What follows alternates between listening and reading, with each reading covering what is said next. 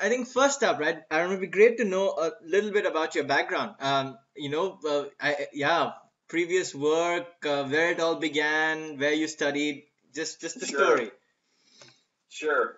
Um, so yeah, I definitely have a very sort of interesting and a different kind of background. I started working for my dad when I was 12 years old. Okay. Um, and he had a just a wholesale distribution business for security equipment, like automatic gates that open and close. Yeah. And so I literally started in the back room packing boxes. Like I wanted to work with him. I thought it was cool, but he's like, what can this 12-year-old kid do? So he just put me in the back room and I was packing boxes and taping up boxes. That was my job. Um, and so I gradually, I just sort of had to prove myself and learn it from the ground up. But I gradually was, doing inventory and then sort of running ops and then sort of took over marketing for him and ended up actually, I've had to do my college work much more slowly because right when I was graduating from high school, his industry just took this huge dive. So it was sort of like all hands on deck. No time for anybody to leave, especially low paid, 17 and 18-year-old employees like me. so, so, so that was great. And in 2002, actually, I'll back up. In 2000, one of his other people, a good friend of mine, the three of us, my dad and this other guy and I, said, we should try and start something new. The internet is, I was just really intrigued. I got us, all computerized in 1994, and then I got, with network and everything, and then I got us connected to the internet in like 1995, and so we literally just had one computer sitting in the corner that would dial up to the internet, and that was the whole office internet connection. I mean, Okay. it was just a backup. And so, and my dad would come out and say, "You got to get that thing off the internet. I'm trying to send a fax," because it's using the same phone line. So in 2000, we decided to sort of get something started. We didn't have a lot of focus in that. We just started up a little something, doing some web consulting, trying to develop something new. Yeah. In 2002, I actually went out. The industry, my dad's industry, continued to get tougher and tougher, and so I sort of hit the road and started trying to sell his company to a larger competitor. Okay. And we did that in 2000. We actually did that in December of 2001. Okay. And so just a very interesting set of experiences for me where, by the time that I was, basically 20, 21 years old, Yeah. Here I've sort of come up from packing boxes to running ops to running marketing to selling a company. Yeah. And so it was a very interesting set of experiences. Okay. And so we launched out with this sort of web consulting thing, sold that company. My dad actually went to work for the new company as the new branch manager. That was his job. The other partner and I sort of split off and did the web thing for a while. And after a little while, we quickly figured out that the real value was in building a product. Yeah. We actually sold the web consulting business in, I would say, 2005, and we launched out into something called BizFlex, which was business operations software for wholesale distribution companies. Okay. First customer was the company we sold my dad's company to. They did their entire operation. We actually funded most of the development from that contract because we sort of built it to suit them. Yeah. Made a boatload of mistakes with that company, but that's in hindsight, you can always figure out what your mistakes were. Probably the biggest one was that we did an exclusive for that industry with that company. So it's like we had the best business operations software for that industry, and we couldn't sell it to anybody else. So that was not the smartest move. But we were doing fairly well. We were sort of, taking it out to other industries, and we were doing fairly well. We were making most of our numbers, and so I could not, for the life of me, get any venture capitalists to believe in 2005 and early 2006 that that small businesses were going to buy their software over the internet, Okay. right? It's just like the dot-com bust had happened, and everybody was like, no, no, no, no, no. Small businesses buy their software in boxes off of the shelf. It's called QuickBooks, and it's just never going to happen.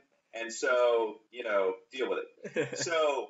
So about mid 2006, here we built this, and again, a series of life lessons, right? Yeah. We built the thing, and I mean, we were like, oh, do we shut this down?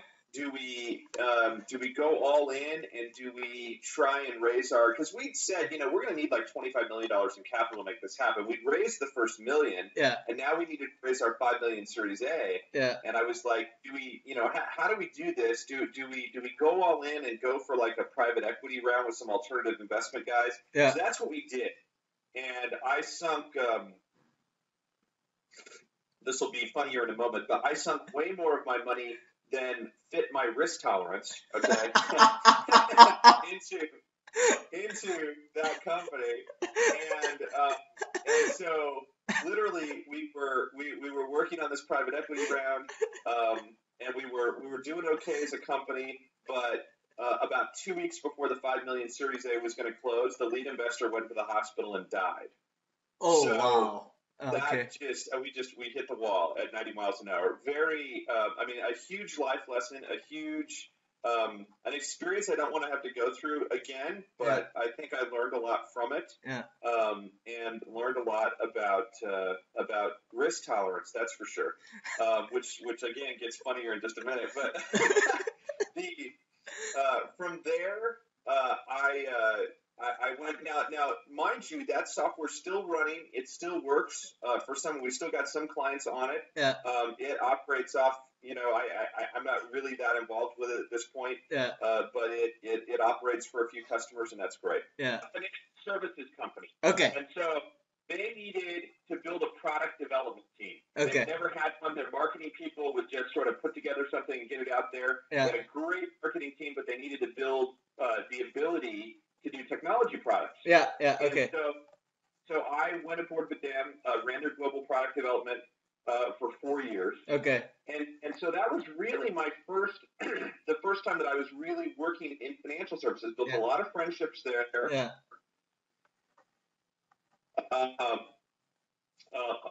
Worked with a lot of great people.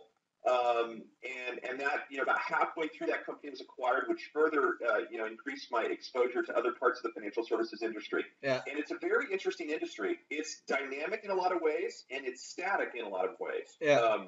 And so one of the things that I really saw while I was there were the huge holes that exist for individual investors, because for individual investors, it's like there's some things there's one thing that's scarce, and there's two things that are incredibly vast and not scarce. Okay, there are probably 14,000 stocks and ETFs and mutual funds that you can invest in. Okay. And there's probably 269 million web pages and TV channels and radio shows where you can get ideas for investing. Yeah. And on the flip side, right, there's all kinds of places you can go to execute investments. Yeah.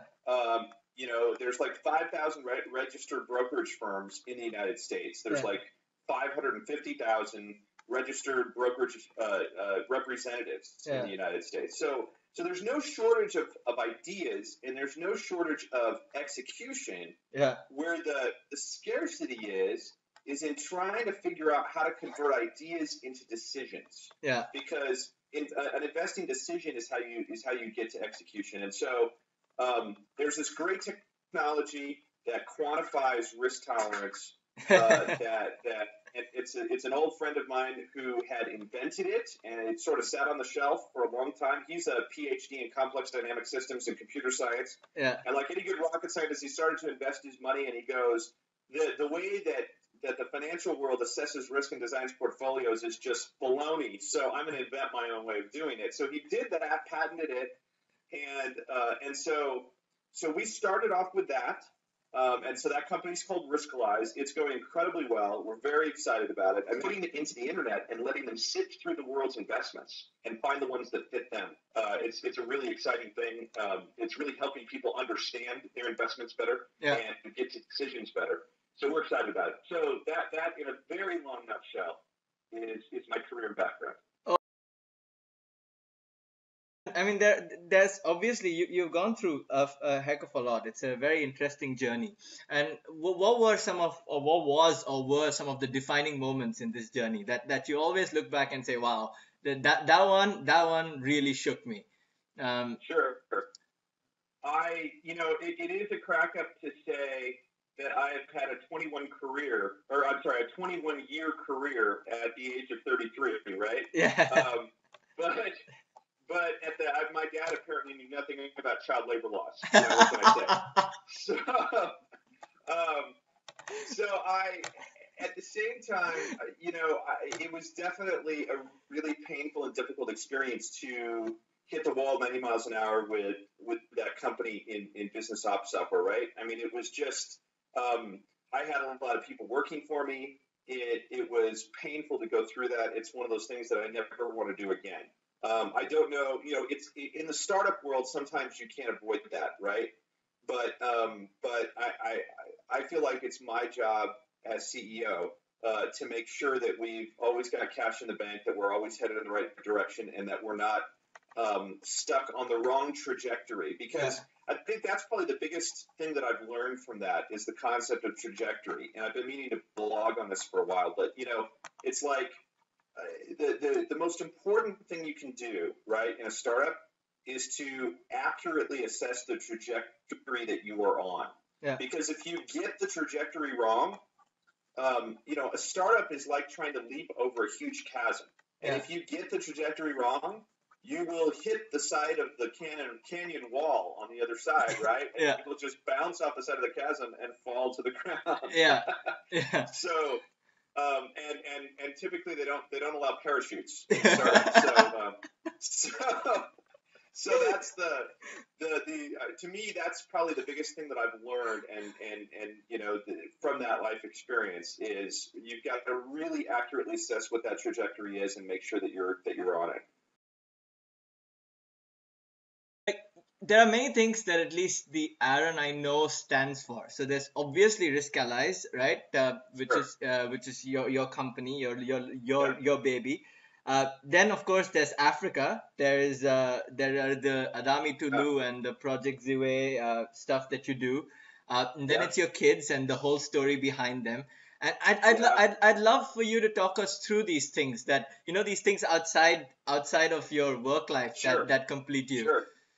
Sure. I think that, so my wife and I decided to adopt in 2006. Okay. And in November of 2007, our son Spencer, who was born in South Korea, came home. Yeah. We flew to Seoul and brought him home. Yeah. And we decided to do that again in October of 2008. Yeah. And so we decided at that point to switch to a different adoption program. And our daughter Emma was born in Ethiopia. Yeah. And literally we met her Christmas morning of 2009. Okay. And it was just awesome, best Christmas present ever. And then flew home with her on New Year's Day 2010. Oh wow! And so that that has really changed our lives. And a lot of it's really sort of interesting. It's hard to explain. If you haven't been an adoptive parent before, but a lot of people will stop and say something to me like, thank you for what you're doing for these kids, right? Yeah. And the interesting thing is I don't really see it that way. Yeah. What these kids have done for Casey and I and bringing this level of richness into our lives is really vastly more than what we could ever do for them, And so really adoption is about finding families for kids. Yeah. And so not finding kids for families. And so it's really an awesome thing. Got so you came to Ethiopia, you had a 2-day trip to the south of Ethiopia, and of course you were saying, it's like going to London and thinking central London is all there is. So from there onwards. Right. Yeah. Right. So when we were on that trip, we really saw global orphan crisis very personally. There's 163 million in the world, and it's an explosive problem. It's a really difficult problem, and a lot of it has to do. There's a lot of core issues behind it. A lot of it has to do with poverty in the developing world and how we flooded, for example, the continent of Africa with aid. But a lot of that aid hasn't actually reached where it needed to go. We sort of created a dependent continent, and that doesn't really work either. So adoption is part of the solution, but one continent can't just adopt another continent's kids, right? That's not a total solution to the problem. So you have to go deeper than that. And I think what we saw was our passion was let's try and make sure let's start investing in solving the problem. And you solve the problem by preventing kids from becoming orphans in the first place. And I think that starts with two things. It starts with basically food and education, because if you can help families stay together, these families who are right there on the razor's edge of poverty, and if you can help them help their kids get a great education, then you can prevent them from becoming orphans in the first place, and you can help them break the cycle of poverty and become self-sufficient. Because it's never going to work if all we do is keep shipping money to Africa, right? So we've got to break that cycle of dependency and break that cycle of poverty and create self-sufficiency. So I took another trip back there to sort of explore this in September of 2010. Just traveled throughout the country and looked at some different things, and I walked onto this site in Adami Tulu, this tiny little village of about I think it's like 3,000 people or something like that. And it just hit me. I mean, it was an incredible experience. The kids were all there. They came out, and at one point I pulled my smartphone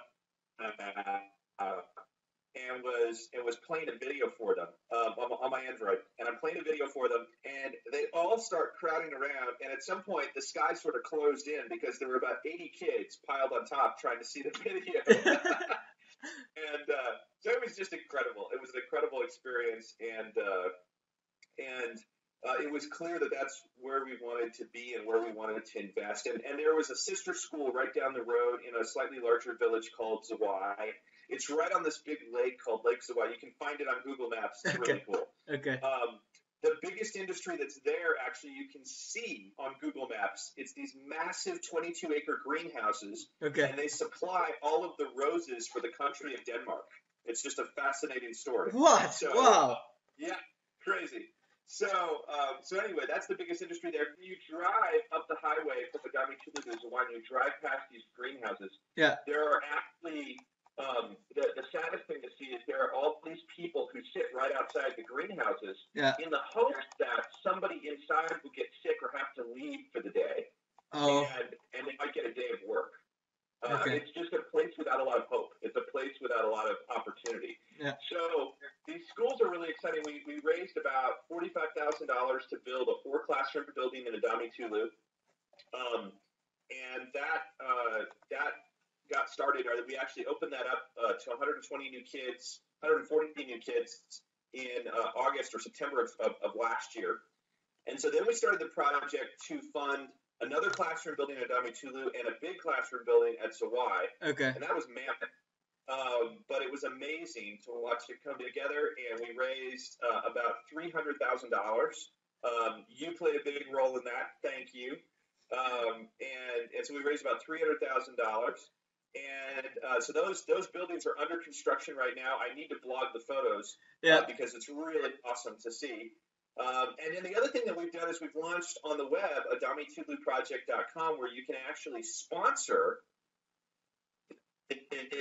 individual kids at the school. And so a team went over in January, photographed about a little under 200 of the kids at Adami Tulu School, and put their story, a little bit about their story, up on the web.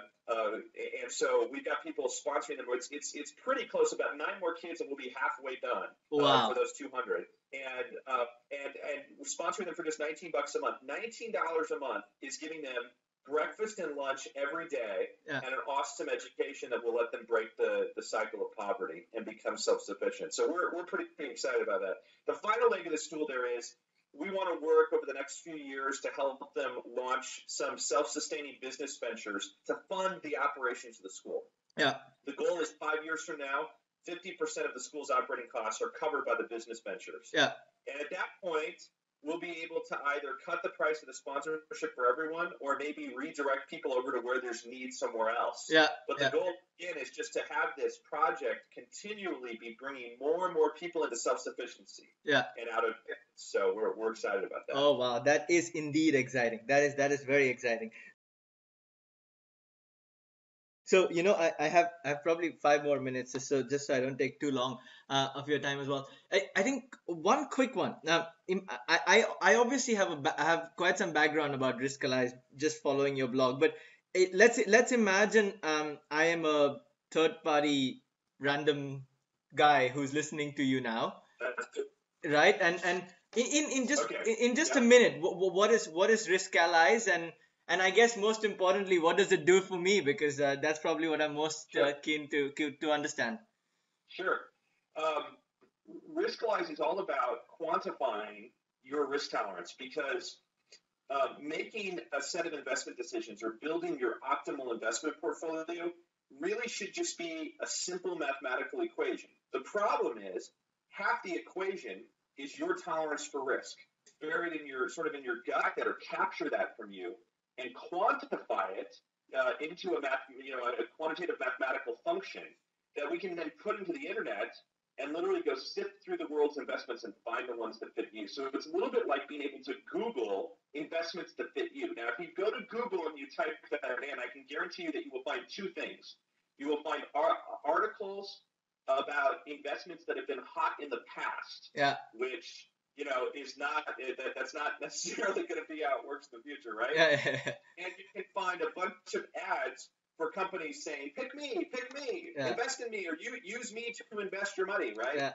And so that doesn't solve the problem. So we're building the personalization layer for the internet, for investing. You can't predict the future. So we're going to tell you these investments are going to go in the future, but you're going to go in and say, here are my investment ideas. And here is what I believe the future holds for the economy as a whole, or for these individual investments, right? And then here's my risk tolerance. Here's my unique risk fingerprint. And when you put that into Riskalyze, it can calculate an optimal portfolio that fits you. Wonderful. So that's extremely helpful.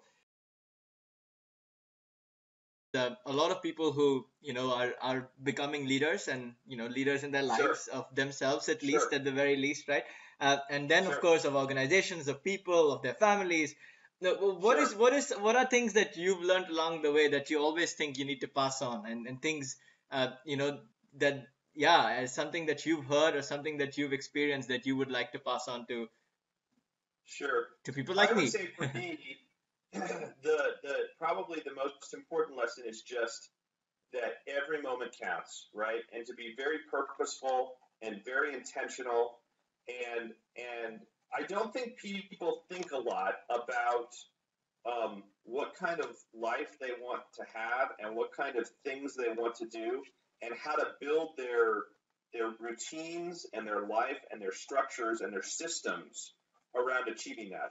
I think you're a great example of that too, right? Because you sent me an email about 12 hours ago and you said, hey, I don't really check my email on this weekend, right? And that's a system that you've built to help you achieve what you want to achieve. And I think that's a great example. And everybody has different ones they want to use. For me, a great example is now I'm the CEO of a technology startup, right? So I work very hard throughout the week. And I typically do some work on Saturdays. I mean, I typically work a 6-hour day or so on Saturdays. That's just life. It's Sunday morning, we go to church, and then we spend Sunday afternoon doing something fun together as a family or with friends. And so Sunday is the day that I do very little work. I might, just do a little bit of prep later that night just to make sure I'm ready. But I try to get that prep done on Saturday so I can leave Sunday focused completely on my family. And I think, like I said, that's not for everyone. Everybody has to have their own set of systems. But if you are intentional about how you structure your life, then you're going to be a lot more successful in achieving the outcomes, I think, that you're looking to achieve. My dad taught me so much about business and about life and just about everything. And he and I are still fantastic friends, and we get along great. Um, I would say that that there were a couple of different things. I saw him do that a lot and be very dedicated to his family, so that Yeah. was great. I think that I remember a song that I listened to by the artist Stephen Curtis Chapman called "This Moment," Okay. and just talking about don't don't miss. He actually wrote a whole album that was sort of centered around that idea, and another song was called Cinderella, and he was talking about missing moments with his daughters. Okay. And the song "This Moment" was about savoring every moment, living in the moment, not just constantly living in the future about where you hope to be, Yeah. but savoring the moments that you're in. And so, a lot of that kind of thinking in 2007 really led me to start being more intentional about those kinds of things. Oh wow. And so I would say that's probably it. Just life learning, right? Oh, that is fantastic.